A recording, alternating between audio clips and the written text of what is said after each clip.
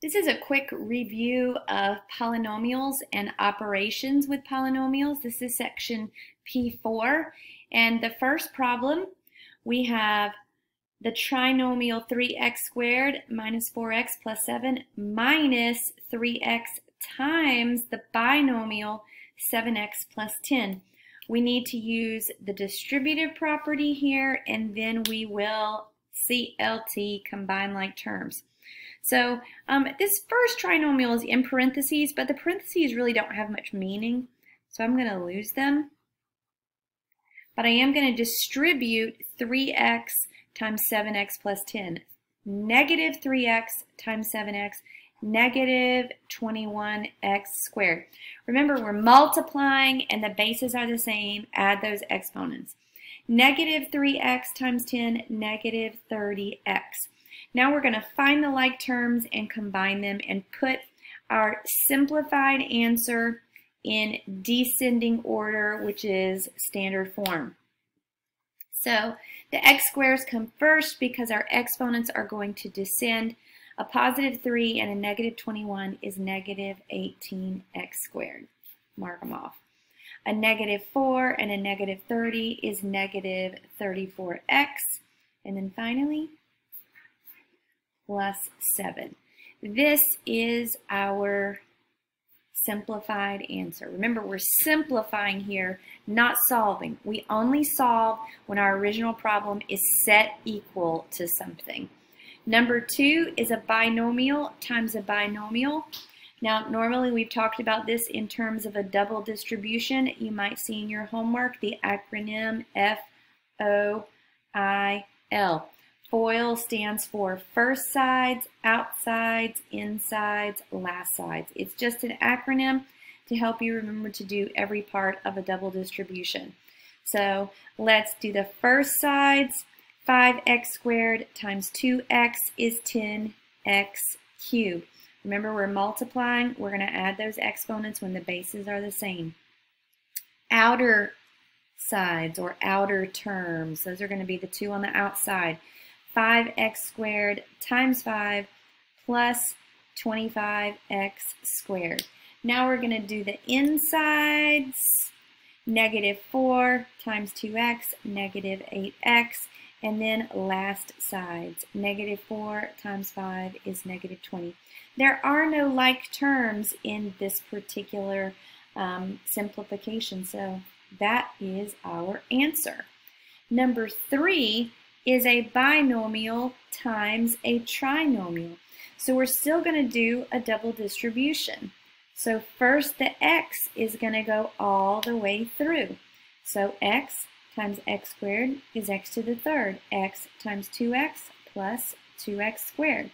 X times 4 plus 4x. Now we're going to take the negative 2 through. But this time I'm not going to write them out horizontally. I'm going to vertically stack my like terms here to make it easier in the end.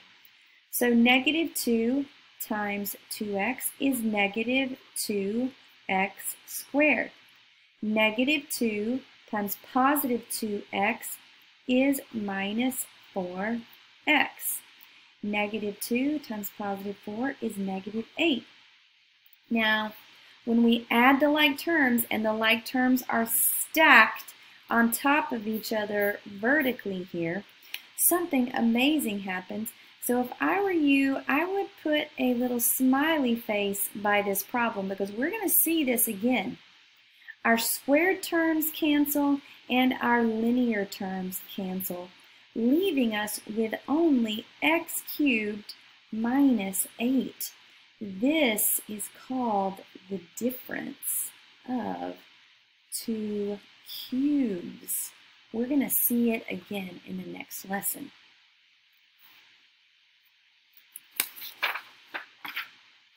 Number 4. This is a binomial being squared. We saw this in the previous video when we were looking at the radicals. So it would behoove you to write it out twice because we are about to square a binomial.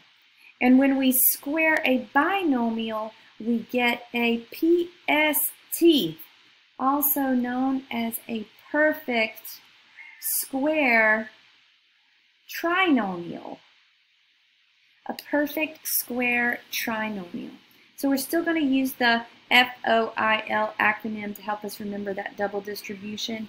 So first sides, outsides, insides, and last sides.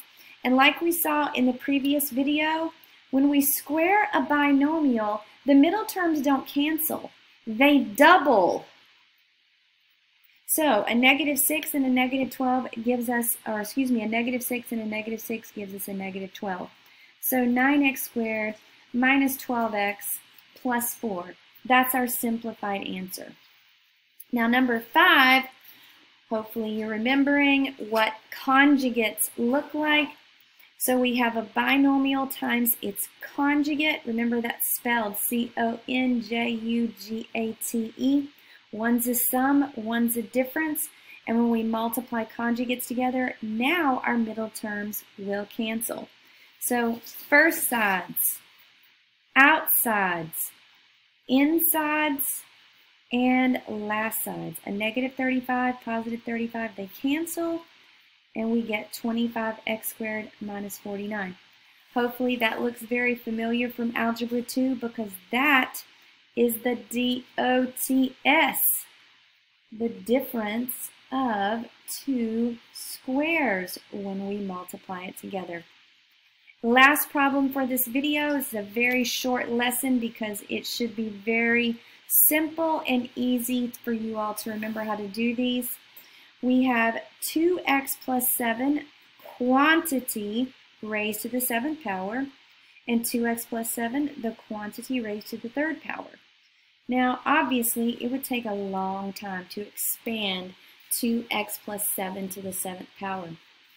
Now what needs to be seen here is that we have the same base on the top and the bottom.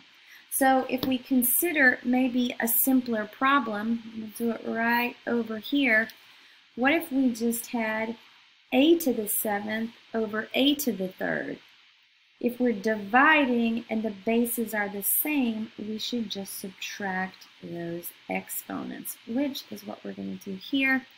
2x plus 7 to the 7th, 2x plus 7 to the 3rd, the quotient is simply 2x plus 7 to the 4th, which you can multiply that out. It would just be long-winded, so we're going to leave it just like that. And that is your 8-minute review of polynomials.